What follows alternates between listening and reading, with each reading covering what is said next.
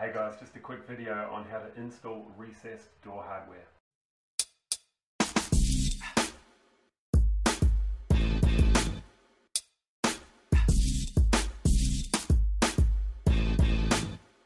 Before we paint this door and install it, I want to measure, mark and cut the recesses required for these recessed finger pulls or recessed door handles. In Australia, typically your door handles are between 900 and 1100 from the floor. If you're starting with an unpainted door, just lightly put your marks on with a pencil and these can be painted over later. If your door's already painted, I suggest putting a little bit of masking tape where you're going to be putting your marks. So 1 meter and 20 to the center of the door. Find the center of your door handle, line those two up, and this will give you the very edges of your door handle. Ours are going to be 25 millimeters in from the edge. Carry that mark through. Now we can see where that door handle is going to be sitting. Mark your screw holes and then transfer a few marks across just here where you're going to be cutting out your timber.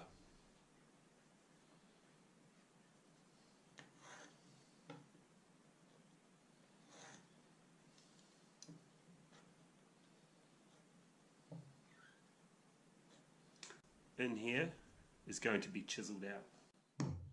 One thing I wanted to mention, most of these internal doors are hollow core, which means there's about 30 to 40 mil of timber around the perimeter of the door, depending on the brand. So try and keep your recessed door handle as close as possible to the edge so that you're guaranteed to be fitting it to a solid part of the door.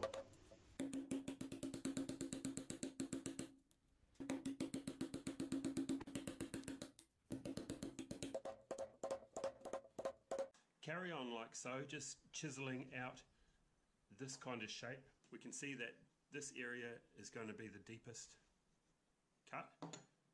Sit it in there. You can, if you've still got too much timber in there, you can sort of seesaw it and you'll be able to feel where the fulcrum of your seesaw is, which is there.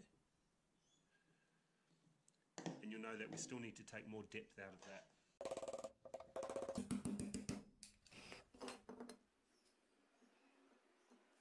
Once you've found that your door handle is sitting nice and flush all the way around, pre-drill your screw holes.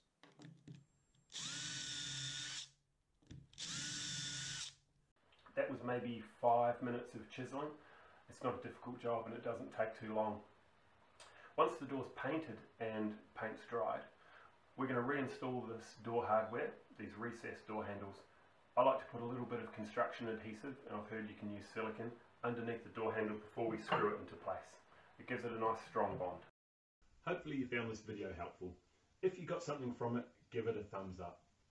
Subscribe if you want to and add any comments you like down below. You may have some tips and tricks for other people doing this at home. We've also got another video, how to install a sliding door. So if that helps you with your project, be sure to check it out. See you on the next video.